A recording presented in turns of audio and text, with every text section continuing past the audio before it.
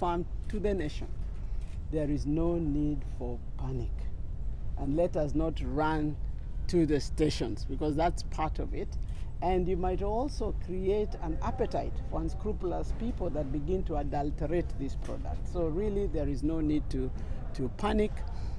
For those that are contemplating or really having perceptions about our oil being more expensive than our neighbors, that is not correct.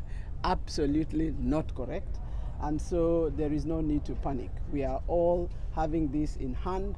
We have sufficient fuel inland, we have sufficient fuel in the high seas, and their ships are scheduled to dock as planned. So really, that is the second confirmation I'm here for.